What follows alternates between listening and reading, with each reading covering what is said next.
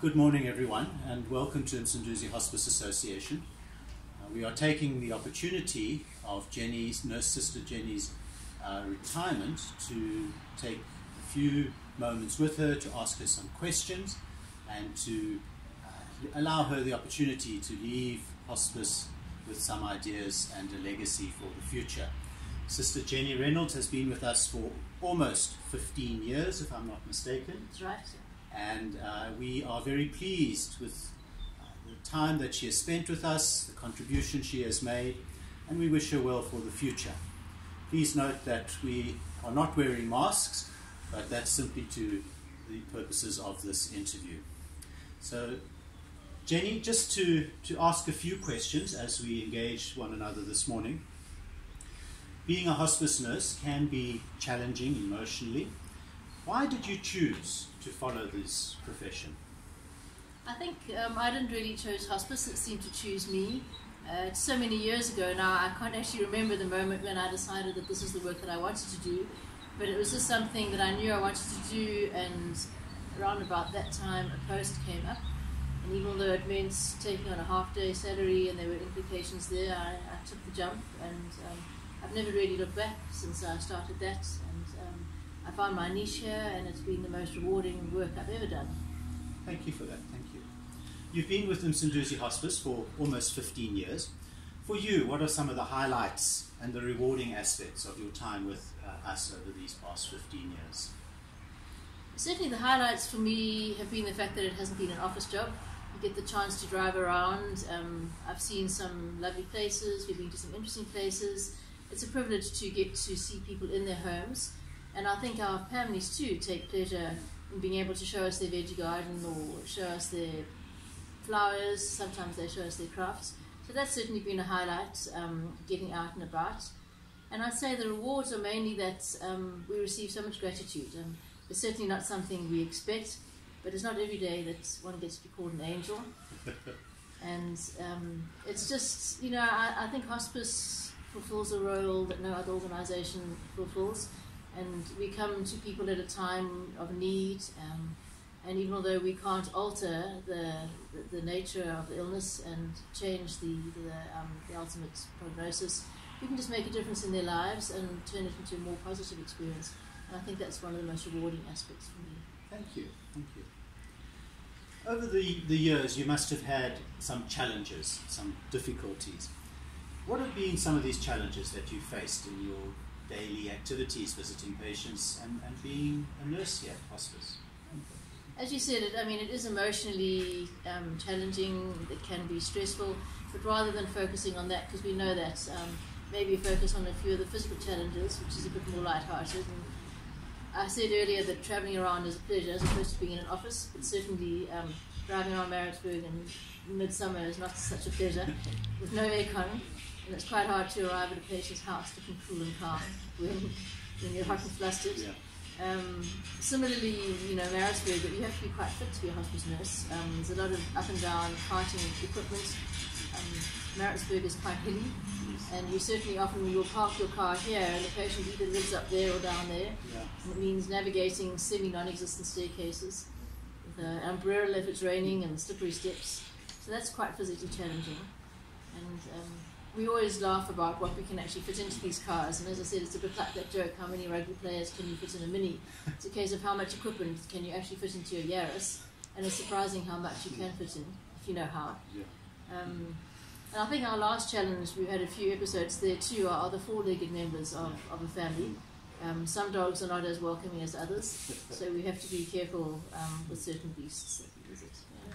Thank you for that. Truly interesting times with us. Yeah. So, as you prepare to relocate, what are one or two things that you would like the community of Pietermaritzburg to know about hospice and the work that hospice does?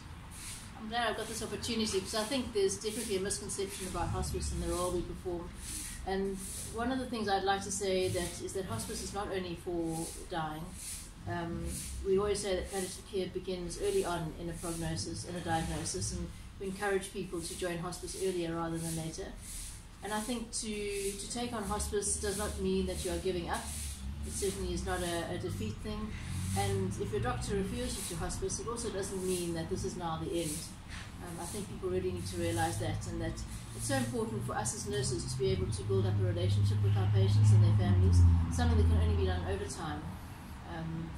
If we come in at the very end, there's been no opportunity to build up that trust that people are actually able to open up to us and share their concerns and their fears. So that really is, I think, what I'd like to leave for the community, is that it's never too early to have hospice. And so often our patients will say, I wish we'd called you earlier, I wish we'd known about hospice, you've really been such a help, and if only we'd been in earlier, it would have made a big difference to them. So hospice and the work, particularly of the nurses in hospice, depends a large amount on the relationship that is established over time. Hugely. And so time needs to be given for that relationship to be established, Absolutely. for the care to be as beneficial to the patient and the family alongside them. Absolutely. So a hospice nurse, finally from our side, is a vessel of care and compassion. What legacy, or what is the legacy that you wish to leave behind as you prepare to leave us, for your colleagues, for the community, for the organisation as a whole? I certainly don't know if there's so much of a legacy to leave, but there are a few things that I could share, particularly for my colleagues, that I think are important. And one is that it's really important to care for yourself. As we've said time and time again, it is a very stressful and emotionally draining job, and you need to take time to forget about work, to clear the cobwebs.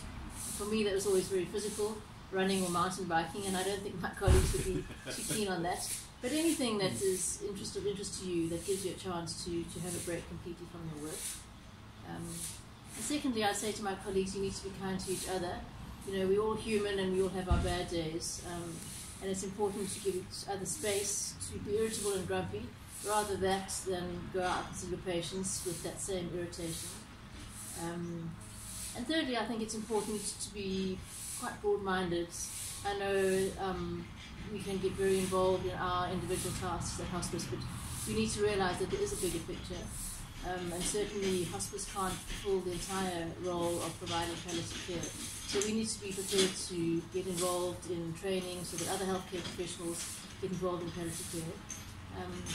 And lastly, and I've seen this over 15 years, a lot of change has happened, and sometimes it's been hard to accept, but I think change is inevitable, and people need to accept change and move with the times and be prepared to adapt, because hospice will only survive if we are prepared to adapt.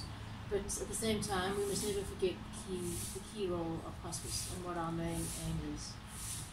Thank you for those very kind words. The legacy of the work that you have offered here at hospice, and the legacy of hospice in the lives of the community, is very important. That we are there to help as much as we can, and that we, in order to do that, we do need to take care of ourselves in some way as necessary also. So thank you for that. Thank you also for mentioning the change.